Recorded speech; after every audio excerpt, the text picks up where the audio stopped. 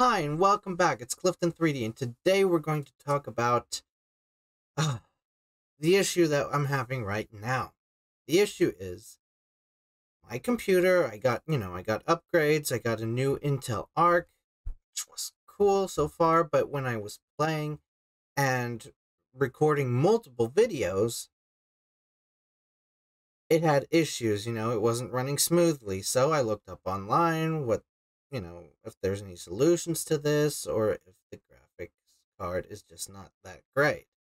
Well, there were solutions, and I tried that out, and ever since I've had a black screen with the cursor, and I've tried everything out that I found on the internet, and I can't get it to work. So for now, for the foreseeable future, I'm going to be using my laptop.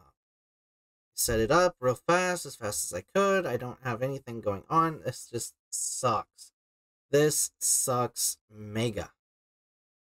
Now, what I really wanted to talk about in this video was the biggest box office drop ever in the MCU. Despite making $110 million domestic box office debut, Ant-Man and Wasp: Quantumania has also suffered greatly. The third Ant-Man film has dropped massively, notably the biggest drop in the MCU ever between the opening and second weekend. According to Hollywood Reporter, the third sequel dropped 69.7%, so 70%, in North America in the second weekend.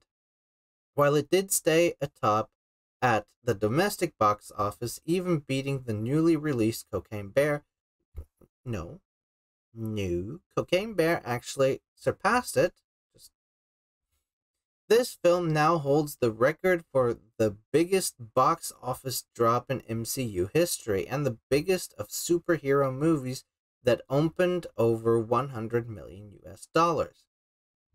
The drop saw Ant-Man 3 surpass Black Widow and Thor: Love and Thunder, and not a surprise, which fell 67.8% and 67.7%, respectively.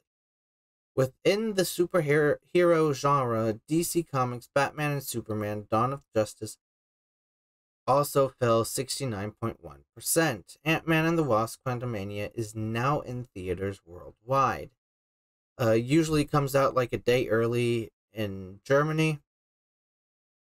Europe, and so overseas.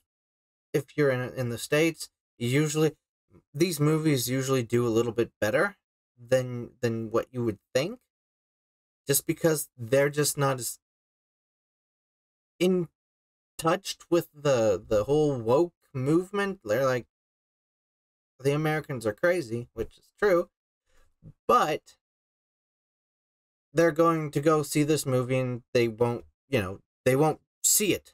They won't, or not to the extent that most of us do who watch these things. Now, that being said, Cocaine Bear did do better.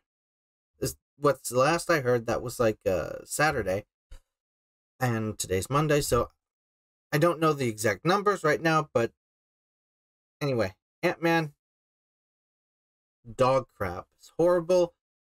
People aren't going to see this movie, and it's forgettable. From what I've heard, it's just, like everything that happened in this can just be forgotten.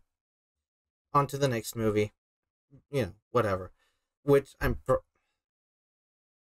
I believe the next movie might actually be Guardians of the Galaxy, which I do want to see. I will be seeing. So, yeah, there's that. Alright. Hey, if you like this video, hit that like button. Consider subscribing. And, hey, support the channel. Something's not right. I seem to have forgotten to plug in the laptop. Right. Oh boy. Anyway, hey, if you like this video, hit the like button and consider supporting the channel. Down in the links, I have down in the description, I have a few links where you can help support the channel. I'm kind of needing the help because I put all my money into the new upgrades, and right now, I get the feeling that I'm going to have to go ahead and just upgrade the whole computer, which sucks, but I also don't have the money right now. I can't do that now. Don't worry, I have enough money that I can live month to month, but I don't have any great savings that I can say, okay, let's go and buy new computer hardware. That's not happening. So hey, if you want to help me out, please do, and I will be forever grateful. Just letting you know. All right. Hey, until next time. See you. Take care.